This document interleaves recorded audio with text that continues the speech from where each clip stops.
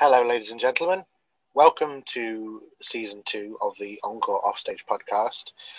Unfortunately, I'm starting off on a bit of a somber note, and this episode is dedicated to a very good friend of mine. Sadly passed. His name was Vic Roberts. Vic, I met when I first started getting involved in amateur dramatics many years ago in the early 2000s. And we remained strong friends ever since. We performed on stage together. He was usually my dad in many things. We did plays together. We did musicals together. Not many musicals. He wasn't that musical. But he was a character. He was a really good soul. He loved performing. He won Actor of the Year twice, I believe. And Vic, mate, I hope you're up there right now doing that play that you always wanted to do with those greats that you were always talking about. Laurence Olivier,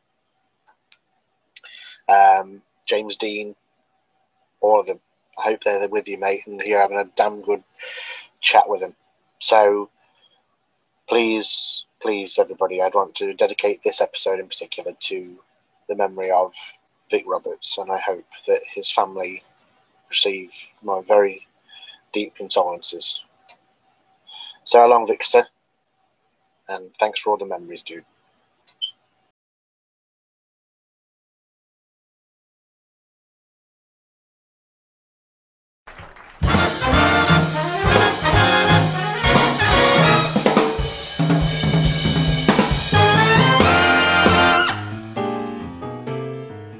Hello and welcome to the Encore Offstage podcast. It's a conversational podcast. We chat about all things theatre. I'm Ben Bradley. I'm Lucy GAZZARD.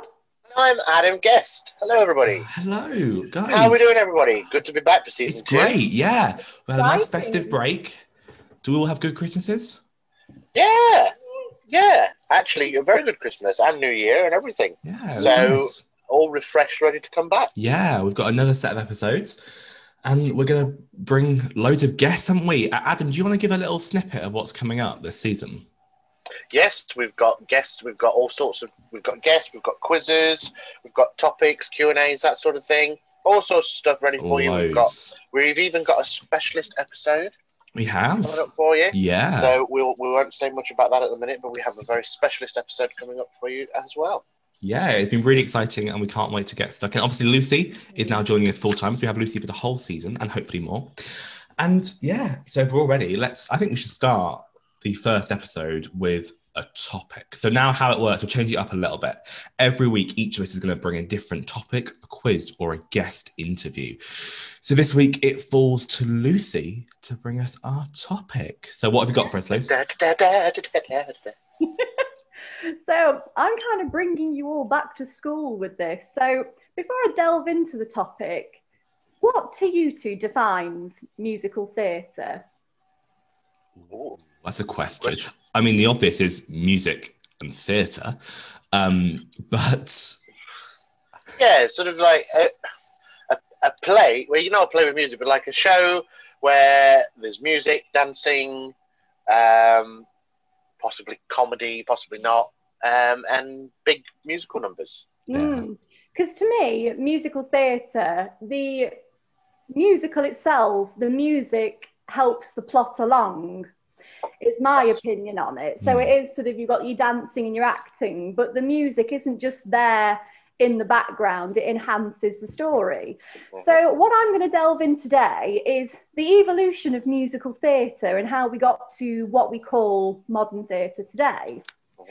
So the earliest record of music being used in plays is traced back to the ancient Greece. And this was used in sort of worship of gods and things, and was very prevalent, particularly in sort of the tragedies. Yep.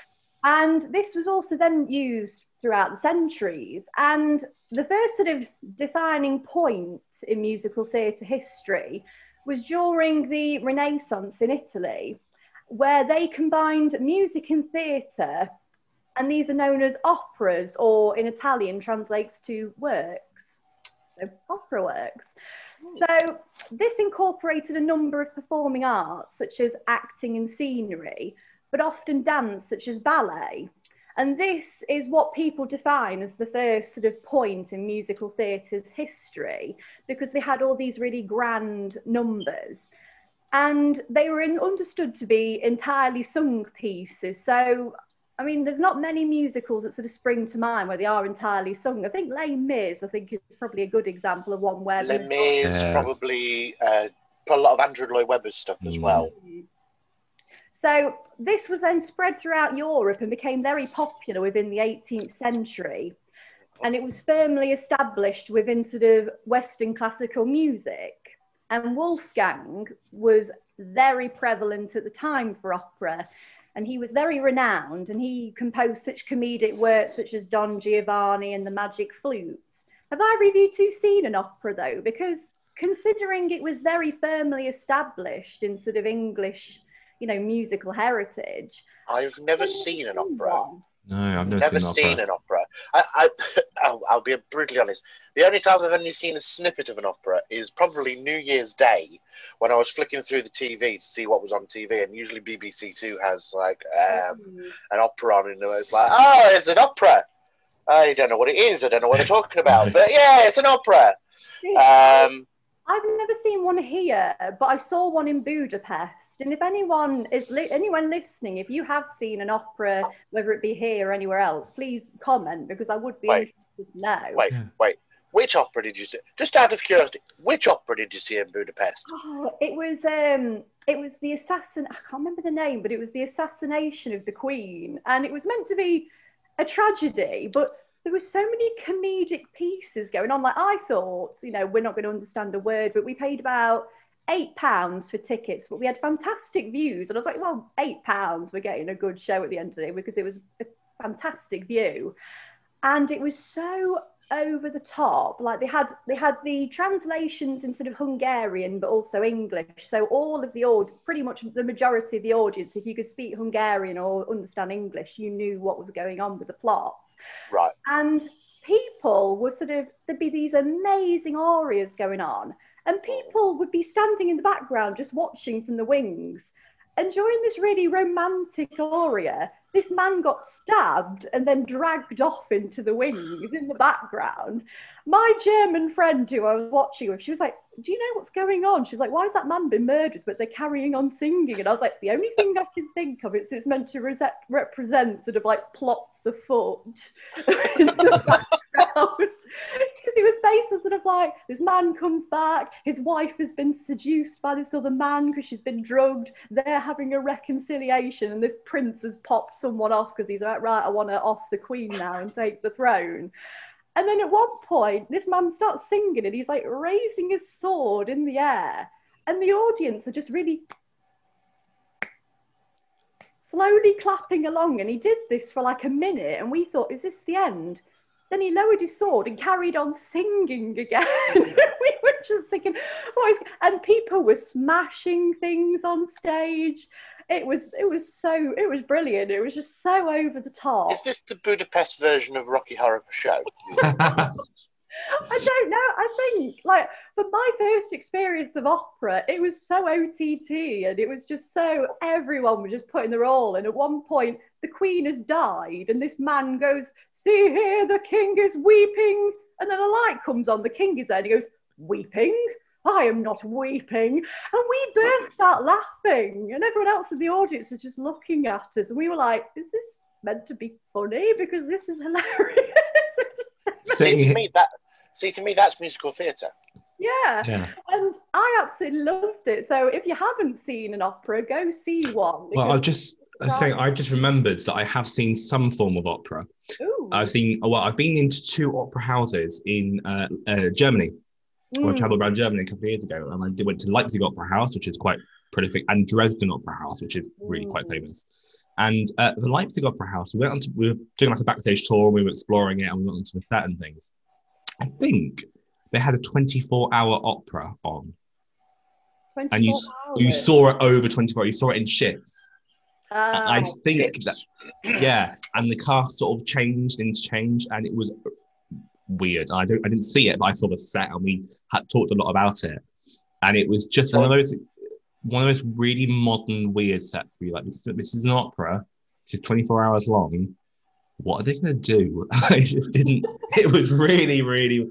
Oh, it was one of the weirdest experiences. So Lucy's seen an opera in Budapest. You've seen the set of an opera in Germany. A couple of sets in Germany. Yeah. I'm the one missing out. I've just seen BBC Two for about 5 minutes. That's all I've seen. Honestly, go and see one. It will not be what you're expecting. I want to see one. I want to see operas. I do want to go see them. I just worry that I wouldn't understand what's going on. But then again, a lot of people are like that for musical theatre, aren't they? They're like, what's going on? What's going on? Why are they singing? Why are they singing? I'm wondering if that's why they did that now. So maybe sort of for modern operas, they do have sort of a translation on, so you can understand what's going on. But the first sort of modern conception, moving away from opera, moving more into establishing musical theatre as it is today, the first modern conception was actually a play called The Black Crook. And this opened on the 12th of September in 1866 in New York City. And it was classed as the first musical which defined what we would see as a modern musical today, because it incorporated dance, original composed music, and it incorporated it in a show to tell a story. And the reason why it came about, though, was because originally a theatre had burnt down and the ballet troupe were just left stranded in the city. So one enterprising producer went, well, we can't have these women running around in tights. So he essentially just put them on the stage and had them dancing to a backdrop of sort of, you know, it was a very sort of like fairy tale mythical plot. Well, it was essentially just a story, but the plot didn't really go anywhere. And then they added their own sort of scenery and songs to it. So that's the first sort of defining moment. So singing, dancing, but not really much plot to it. It was kind of singing and dancing for the sake of having singing and dancing. Sounds like Cats. Well, Cats to me is very sort of a dance musical. Yeah. I would class it as sort of like a traditional musical. But by the 1920s in the US, they had developed it into more sort of like a vaudeville cabaret sort of style show. So they used jazz and beautiful dancing girls. Again, not much plot. At this point, musical theatre didn't really have a plot. It was all about big show-stopping numbers and dance. And one of the most notable people during this time was Florenz Ziegfeld. And he created a series. So it was Florenz Ziegfeld. Oh, Florenz Ziegfeld. Oh, I know him. So he released a series of theatrical reviews, and he called these Ziegfeld Follies. And he was known as the glorifier of the American girl, because he basically thought, what is the point in theatre if you can't have beautiful women dancing? I mean, I get it, because it would be appealing to the eye, just seeing sort of like sparkling costumes and girls dancing. Yeah. But he actually helped in sort of moving along musical theatre. So in 1927, he produced Showboat. Not in his usual style, but it did revolutionise musical theatre in America, because it was the first musical to utilise songs as part of the storytelling. Obviously, it's not done, Showboat isn't done much today because sort of the connotations haven't really aged very well with sort of modern society, but it was a defining point in musical theatre. And the lyrics were done by Jerome Kern, who was one of the first sort of composers to actually do book musicals. So he's really... So turning books into shows. Book musical. And the lyrics were done by Hammerstein and Wodehouse. And musicals in this era they tend to have really catchy songs and dynamic choreography, but the characters also had very, you know, in-depth sort of plots and sort of character development, which is what you didn't really see in sort of these theatre shows. Now, the start of the golden age of musical theatre in the 1940s, I think you can both sort of, you know, get who it is going to be. Rodgers and Hammerstein, Oklahoma. So Rodgers and Hammerstein wrote Oklahoma, and it was the first musical to solidify this new type of musical. And it was based on a play called Green Grow the Lilacs. But every song, every dance had a reason for being there. I mean, for instance, the Dream Ballet, that really enhances sort of the plot of what Laurie's going through, all these conflicting emotions during that time. And it also pioneered the original cast recording. I did not know that sort of Oklahoma was like the starting point of cast recordings being a thing. Neither did I. Wow. Brilliant. And so the golden age, of what people define the golden age, continued right up to the 1960s and included sort of musicals such as Guys and Dolls, Carousel, Gypsy, Sound of Music, so all these fantastic classics during this era. And within the 1960s, musicals began to incorporate more modern themes, so such as West Side Story. And this was with the arrival of rock and roll, because people felt musicals, the classical sort of themes, didn't really fit with the here and now. They wanted more modern themes. So rock and roll was becoming to get more prevalent in musical theatre, whereas other, concepts, more classical themes, were seen as a bit outdated and old-fashioned. So in the UK, though, whilst this was going on in the US and Broadway, British playwrights were developing their own style. So the first such musical was Oliver by Lionel Bart. Lionel Bart, yeah, good old Oliver. It went on to be an international success, and from there it just sort of took off. So in the UK, the writers were developing sort of more rock and pop shows. So my favourite, Rocky Horror. You've got very cult classics. So Richard O'Brien doing Rocky Horror, and you've also got Tim Rice and Andrew Lloyd Webber producing Phantom of the Opera. Yep. And these marked the dawn of the mega musicals within the UK, which mega musical, these were defined by having huge budgets, and they were technologically advanced sets, lighting effects. These were massive. They went more beyond sort of just like the actors and music. They were incorporating sort of the set and all the visuals around it. And in the 1970s, though, in Broadway, Hair hit Broadway. And this was seen as the first musical to use entirely rock music. So they'd moved completely away from the classical sort of concept of musicals. And this is what some people think defined the end of the golden age, because it was seen as so radical and controversial for its time. But this also paved the way for other rock musicals on Broadway, and also helped expand those on the West End.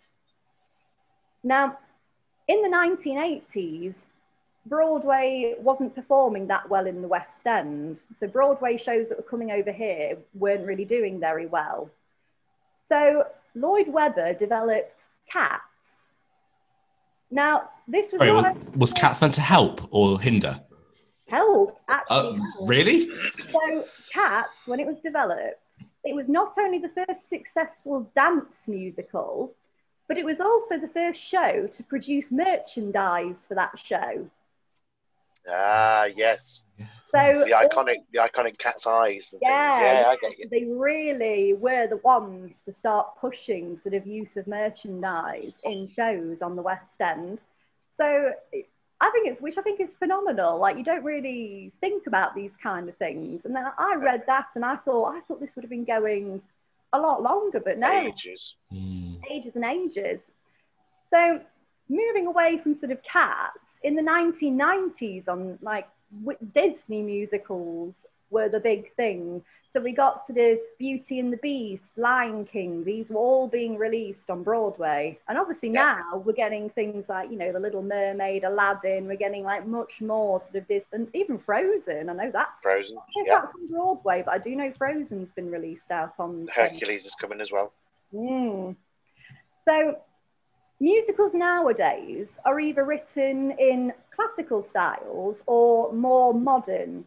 And modern incorporates sort of pop and rock, but these also incorporate jukebox musicals. Now, I'm sure, and I know, Ben, you're not a big fan of jukebox musicals, are you? I'm not. They're cheats. I think I like the idea of jukebox musicals because, you know, you've already got sort of, you know, very popular songs that everyone's going to know it. And then you just happen to put it to a plot. So I think one of my favourite ones I've seen was actually All Shook Up. And I didn't realise I knew that many Elvis songs. And you know everyone is just a great hit. And you're just like, oh yeah, like you can just sort of enjoy Bat Out of Hell as well. That was fantastic for a set. Now that is a mega musical with a fantastic set. If anybody wants to see something where just there's so much effort and thought gone into the visuals and the effects and the setting, go and see Bat Out of Hell because that is fantastic. But yeah, sort of things like Mamma Mia, these are all sort of all coming up, and these often incorporate these modern musicals more stronger themes. So they focus on sort of things like homophobia, racism, just and sort of like poverty in the here, and like Rent, that was focusing on sort of like people struggling to pay the rent and things. A lot of the classical musicals didn't really, they were all a lot more sort of nicer, sort of whimsical themes, whereas sort of now you're getting more nitty gritty kind of themes. And I think did you know Rent is based on an opera? Oh, I did not know that. This is a good point to converge on. Yeah. Rent is based on La Boheme. So a lot of the characters that you see in Rent are from an opera, and they're just altered slightly differently to the plots to say. So obviously the majority of it is about people struggling with AIDS, and the crisis that was around in the 80s and 90s, mainly the 90s at the moment, and basically a musical. But yeah, it's based on an opera. So La Vie Bohème, there's only one piece of music that's actually from the opera that's played on a guitar in Rent, and it's like 2 seconds long. I did not know so that. yeah. So there you see. So, oh mate, Lucy, that was awesome. Nice little rundown there of stuff. Again, it's fascinating. You don't realise. Again, there's all sorts of different types of productions. There's operettas, operas, musical theatre, dance musicals, mega musicals, jukebox musicals. Wow, that was a brilliant rundown. Oh god, yeah. That's just like back at school history lesson. There we go. A star. Absolutely, yeah. I think so. I would give you a star, but I can't. So. Well, I thought it was fascinating, but. Brilliant. Well, thank you very much for your topic, Lucy, and we'll come back to a topic in a couple of weeks' time for another one. So now it's time to go into my section, which this week is a nice and difficult quiz. I am looking forward to this. Now, seeing as Lucy just talked to us about history of musical theatre, I thought we'd talk about thespian terms. Ooh. Okay. Wash your mouth. Oh, thespian, right? Yeah. Yeah. So I'm not sure how many questions there are, so we're just going to ask as many as we can. I'm going to give you a term, and then I'm going to give you a multiple choice answer, and each of you is going to buzz in using your various sounds. So Adam, your sound is... Perfect. And Lucy, your sound is? Brilliant. Okay. Why have you got that, Lucy? You just randomly had that. It was in my goodie bag from work. I don't know why they only gave us that part of the xylophone, but there you go. It finally came in use. Okay, brilliant. Oh, God. Right, okay. Give a title and I'll give you a multiple choice, 3 answers. Just buzz in and I'll try and follow you on that screen. Okay. So a fade. Is that when a costume piece has been washed too many times, to slowly die, or a diminishment in lighting or sound level? Oh, Lucy. I'd say C. C. And you'd be correct. Yes. Okay, that's quite a nice, easy one. Okay, the next one. Downhill from here. Yeah, absolutely. Adam, you might need to make your sound a little bit louder, I think. Louder? Yeah. Okay, I'll try. There we go. Perfect. So, on to B. An electric light that is left turned on in an otherwise dark and unoccupied theatre. Is that called a stage light, a ghost light, or a safety light? Adam. It's a ghost light. Correct. Well done. Hey! Okay, next one. Throw. Is that A, a poor performance, B, the distance between a projector and the object being lit, or C, when an object is tossed from the wings to the actors on the stage? Lucy. That's C. No, it's not. Is it? Can I steal? Yeah, you can steal. Is it B? It is B. Well done. Yes. Well done. So that means I think now that Adam, you're on 2 and Lucy is on 1. Just keep track of your scores, please, because I'll forget. Come on. I've got it, don't worry. Brilliant. Next one. An experimental theatre space, typically unembellished with black walls and a flat floor, is called A, a flat box, B, a free box, or C, a black box? Adam. Black box. Correct, of course. Hey! Where's my pen gone? Okay, next one. A god mic. Is that a nickname for the microphone used by the director during rehearsals? B, a prop-like megaphone? Or C, a nickname for an actor who has an inflated ego? Oh, yeah, Lucy? I just said A, the directors. Correct. Well done. Oh, well done. Okay. I've used one of those, but I've never known it was called that. To be It's called a honest, good mic. I was thinking you were going to say like the stage managers. I was kind of waiting for like you to say sort of like the stage managers mic or something. I thought it might be the one that you hang from the ceiling that picks up general sound. Oh. Yeah. Okay. Ooh, interesting. Next. Ready for the next one? Yes. When an actor moves up stage centre, commanding attention, thus forcing his fellow actors to turn their backs towards the audience, is that called centering, upstaging, or hamming it up? Adam, I think. Is it upstaging? It is. Well done. Woo-hoo! Lucy, if you're buzzing in, we can't hear your little dinger. I'm not sure why. Hold your dinger closer to the mic. I don't even bloody know where the mic is on this thing. Wow, chaos. Okay. Next one. I don't know it. Well, I do know this, but I shouldn't know it because I never am. Off book. Is it A, when a director reads from a script? B, when an actor improvises? Or C, when an actor has memorized their lines? Lucy. C. Correct. The bane of my life, line learning. Mate, don't worry about it. We all have the same problem. I'm not off book until probably. I've been on book and dress rehearsals. I've been having a script in bits of set and sort of pulled it out at the very last minute. Would terrify me. Yeah. Every time I've been proper way through shows, it's been fine. Next one. A type of stage surrounded by the audience on 3 sides. Is that a thrust stage, a push stage, or a tri-stage? Adam. Thrust stage. Correct. Done. R.C. or RC is an abbreviation for A, Renaissance Court, B, Rehearsal Centre, or C, Right Centre. Lucy. Right centre. Correct. Well done. Well done. Made more sense to be a direction rather than a thing. Yeah. Next one. A remark to express a character's thoughts to the audience while still in the presence of the other characters who are not supposed to overhear.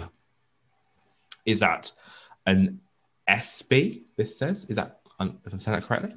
An aside or a mention? Lucy was first. Is that an aside? It is. Well done. Oh, have you got 5 now, Lucy? We've both got 5. We're tied. Hey! Okay. How many more questions are there? There's 7. Oh, okay. So, is it still all to play through, right? Power threes. A scrim, is that a broad stage lighting device, a pit beneath the stage, or a gauze-like material used as a drop? Adam. Is it A? No. Oh, Lucy, you can steal. Is it B? A pit beneath the stage? Nope. No. It's C. It's a gauze-like material used as a drop. Ah. It's that two-sided stuff. Oh, that stuff. Okay. Oh, that's a That's scrim. scrim. Okay, gotcha. Right. Next, a scene or speech following the end of the main action of the play. Is that an encore, an epilogue, or a prologue? Adam. Epilogue. Correct. Oh, Three. You were very close on that one, but I heard Adam's sound, whatever it is. Squeaker, sorry, before Lucy's ding. Right. So an arena stage, is that a place below the main stage where audience members throw fruit and vegetables at the actors performing? Is it a central stage surrounded by the audiences on all sides?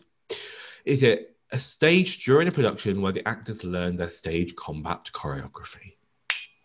Lucy. B.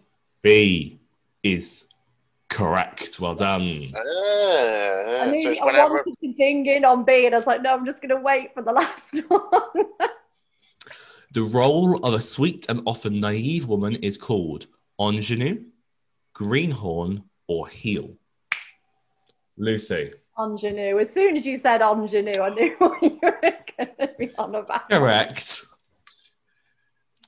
Hotspot. Is that the moment on stage when an actor drops his or her lines? Is it B, an area on stage that is brightly lit? Or C, the point in the story where the characters run into obstacles? Lucy. C? Incorrect. Oh. Adam, Is it B? so it is B. An area on stage that is brightly lit. See, I was thinking, is it that? And I was like, no, I'm going to go with C. Right, so we've got two more left. What are the scores looking like? We're even. Even? Even. We didn't get the scrim one. Oh, okay. So the next one is a fireproof curtain that can be dropped to separate the audience from a stage in the event of a fire. Is that A, proofing curtain, B, orange curtain, or C, the safety curtain? Oh, I think Lucy was first. Sorry, Adam. Safety curtain. It is, of course, a safety curtain. Right, last one. Adam, you need this to draw. And Lucy, I knew that, yeah. you just need to extend your lead. Okay. Hey, Lucy, I think I can hear the door. You need to go and answer the door. Stop using diversionary tactics, Adam. Come on. You're better than that. Right. I am. A raked stage. Is that A, a stage in need of repainting and possibly rebuilding? B, a stage that is raked to move up or down, however production needs to dictate? Or C, a sloping stage that is raised at the back or upstage end? Oh, God, you were equal on the screen. Oh, no. Right. Adam. C. Correct, of course. Oh, that's what I was going to say as well. So, on that, Right. there's a tie break, and I don't know what to ask you. Ooh. I'm gonna have a. I mean, yeah, fight to the death. Yeah. Well, joke's on you, Adam. I'm a black belt, so bring it. Oh, in which case, Adam, I'll be very careful right now. Right. Always slowly. So, seeing as we're talking a lot about Cats today, we're going to have a sudden death round of completing the Cats musical line. How about that? Right? How about you just give us the thing with the blank, and the first one to answer correctly wins. Oh, well, I never was there ever. A cat so blank as magical Mr. Ding, ding, ding. Well, at least he shouted the owl, and Adam dinged. This is not going well. Give it to Lucy. She got it anyway. Sure? That was what I was going to say. Yeah, it's fine. Right, Lucy. After all well of done, that Liz. paraphernalia, you have won. Well done. Woohoo! Well done, Liz. Well done, guys. Well done. That was a nice quiz, Ben. That was cool. Brilliant. So it's now time to move on to our very last section, which this week, Adam, you are chatting to a guest. I am indeed. Do you want to introduce your interview? I am going to be chatting to Lucy Cadney. Ooh. And you'll be hearing more about speaking to Lucy as we speak in a few minutes. So have a listen to what we talked about. So we're going to welcome Lucy Cadney, who is a freelance speech and drama practitioner. Hello, Lucy. Hello. How are you? How are you? Oh, I'm all right, thank you. time delay. I know, sorry about that. Yes, right. Good. Well, thank you ever so much for coming to have a chat with me about your life, really. Yeah. And I wanted to start off by saying, how did it all start, Lucy? Where did you get this bug from? Well, my mum says it all started when I went to ballet lessons. I think probably like 3, something like that. And my ballet teacher said, well, she used to do drama, which take that as you will. So I started a drama class, and then that was when I was really, really tiny. And we moved around a lot, actually. My folks were in the army. Right, so okay. we kind of, I was in Shrewsbury, I lived in London, moved to Germany, and then eventually settled in Derby when I was about 6 or 7. And then came to Derby and I joined this little place called Centre Stage. And basically, I've just not left. Excellent. So And for I'm those still that don't know, what is Centre Stage for a lot of people? Because we get a lot of listeners, but a lot of them don't know a lot of local places. So tell us a little bit about Sure. So Centre Stage Theatre Arts is a young people's theatre school based in Derby. We've got 2 locations, formerly known as Centre Stage Theatre School, but it's now Centre Stage Theatre Arts. So we meet weekly in 2 locations, and we have performing arts classes looking at generally drama, singing and dance, but we also kind of put those skills towards bigger projects. So like your Amdram groups, we produce youth theatre. So I kind of see us as a bit of a bridge the gap between a performing arts school and a youth theatre kind of thing. And what got you, how long ago was it you started with Centre Stage? Well, Centre Stage started in 1995 and I joined in 1997. Wow, so, okay. A long time ago. Yeah. And as you've already mentioned, it's a wonderful connection for kids and things. You do shows as well. And what's been some of your standout shows that you've enjoyed doing? Oh, goodness. Well, in terms of shows, I kind of have a 3-part relationship with Centre Stage. I've got me as a student, I've got me as a teacher, and now as the boss. So as principal, I've done my first show was Legally Blonde.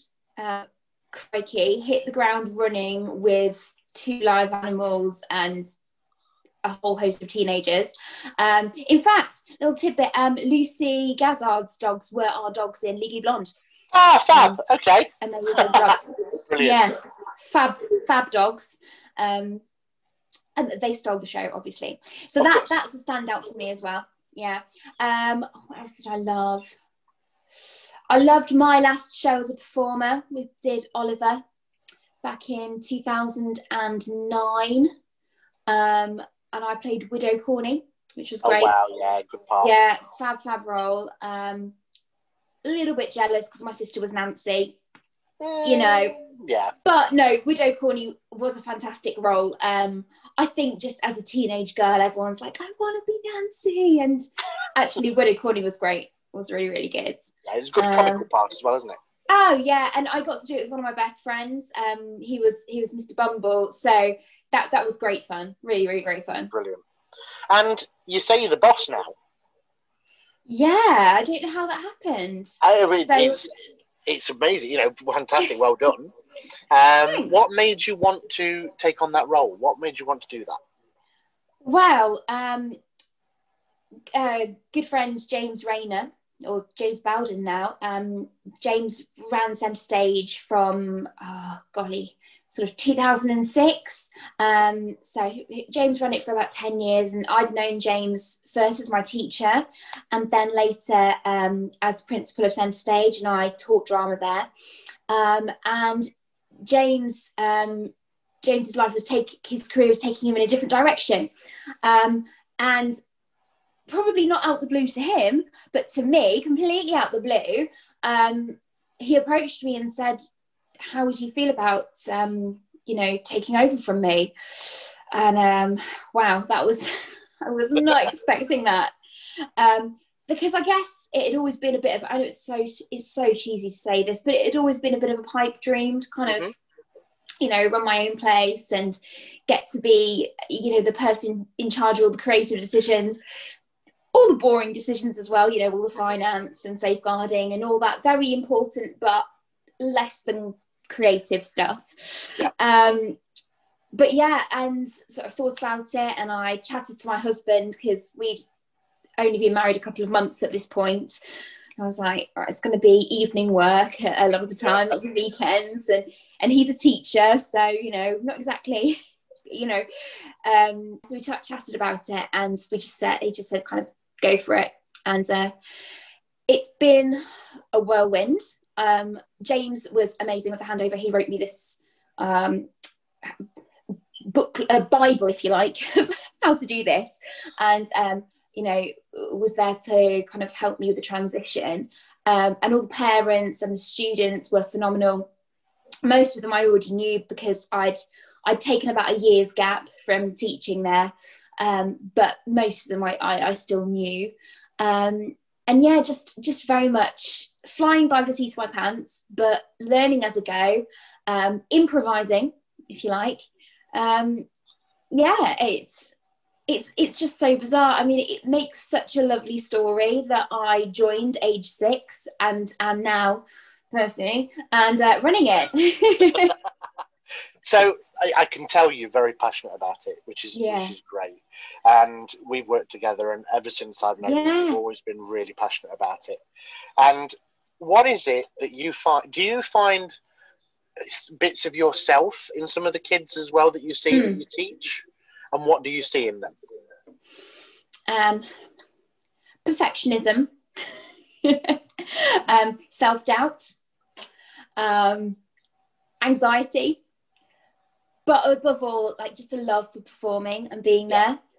The thing I love about, I always call my kids, which they probably hate because a lot of them are teenagers, but they are so real, and I genuinely absolutely love being around them. They're such an accepting bunch. They're a completely eclectic bunch. Unlike some youth theatres, nobody, because we're sort of this hybrid that I talked about, nobody's auditioned to come in. We do audition for the shows, but nobody auditions to join us. And that's amazing because we see people who come with no confidence and grow to be these absolutely astonishing performers, and you just wouldn't expect. And that's really lovely. And we've had some students who have joined when they were, we've had a couple that have not long left who were with us for over 10 years. Kind of like myself, I guess. And I mean, that just says so much about you as a person. I think if you can stick at something voluntarily for a decade of your life, it's just amazing. So yeah, I really admire them in a lot of ways. Wonderful. Oh, that's brilliant news. And from the past as well, and I'm sure the present, there've been a lot of Centre Stage students who have gone on to make it professionally as well in the industry. Is that still the case? Did a lot of them come back to teach, or? So we had, when we did our Wizard of Oz, Wizard of Oz took place in 2018. I know because it was approximately 7.5 weeks after I had my little boy. Of course, as you do. As you do, yeah. Mm-hmm. Not going for a lot of punishment, it's fine.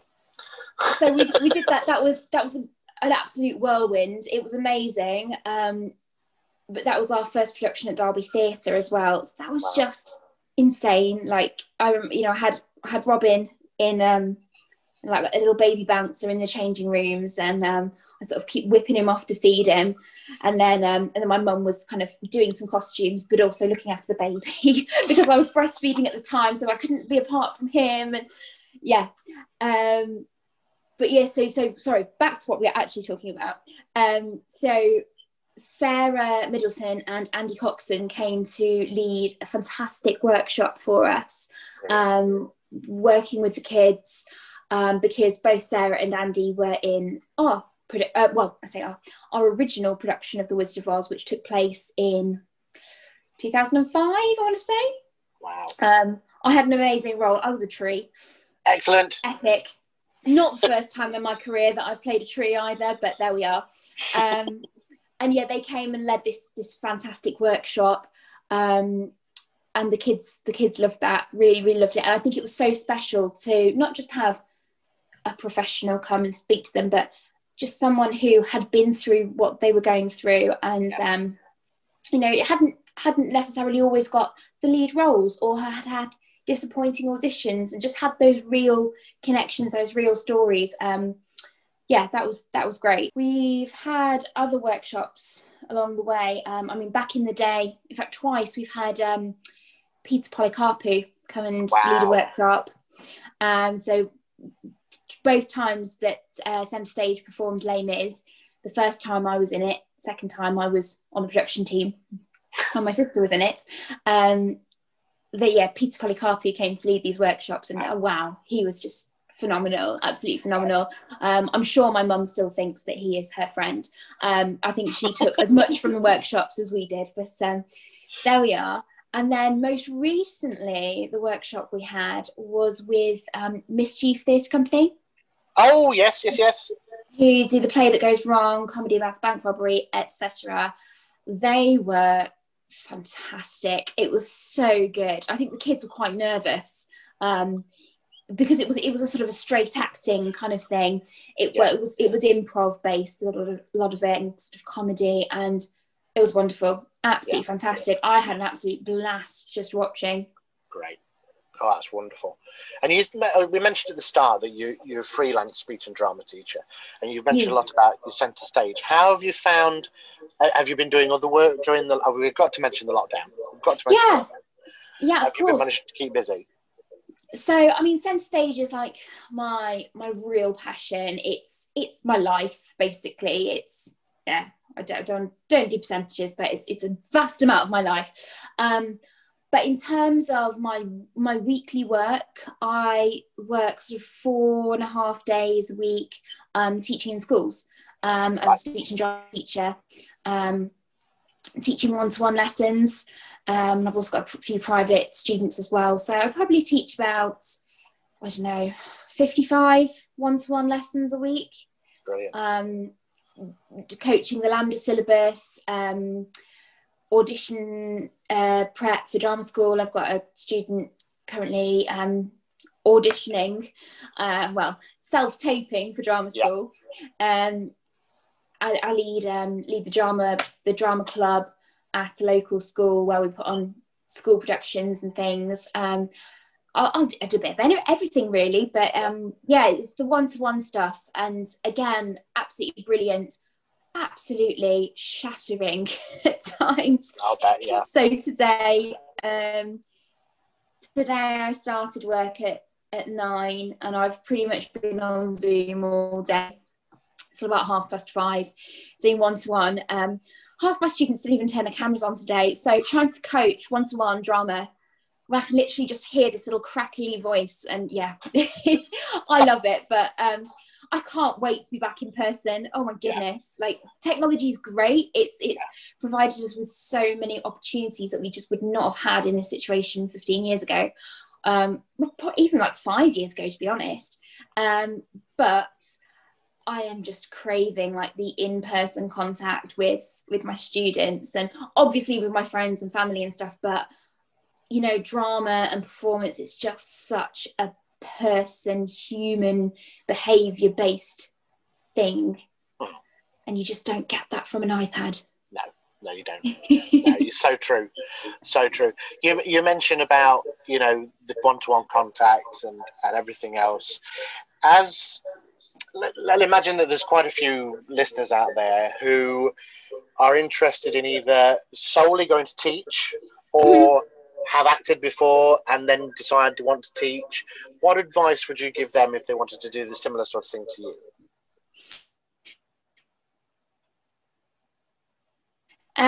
Well, I don't know if I'll ever escape being self-employed now, because it's kind of one of those, as frustrating as it is, I also love kind of the flexibility that comes with it. I fell into sort of doing a bit of coaching while I was at university, and then kind of grew that a little bit more, picked up bits of work, and then sort of I graduated and I thought, oh, do you know what, I'm not quite sure what I'm going to do. I'm just going to do a bit more of this. And before I knew it, I had like a full week's worth of work. And my husband went into teaching, and yeah, I just kind of fell into it. I don't know that I would be where I am now if I'd sort of set out to do that, if you know what I mean. Yeah. But if you've got the passion for it, I would say keep learning, keep your eyes open. I mean, I think the fact that I mentioned anxiety in the pupils, I'm a stressor basically, and I really relate when I see the kids panicking about this, that and the other, really trivial things that I think, gosh, I wish I could be panicking about that now. Yeah, I'm a worrier, and so I look at what I know, and I'm like, oh, I don't know enough. So I'm always reading, always watching plays, and just kind of chatting and growing the knowledge. So I'd say that's a really important thing to do. If you want to be a school teacher, it's university. But I guess, yeah, I didn't follow a route in as such. I guess just keep your eyes open, keep the passion real, and keep learning. Is that really easy to say? No, not at all. No.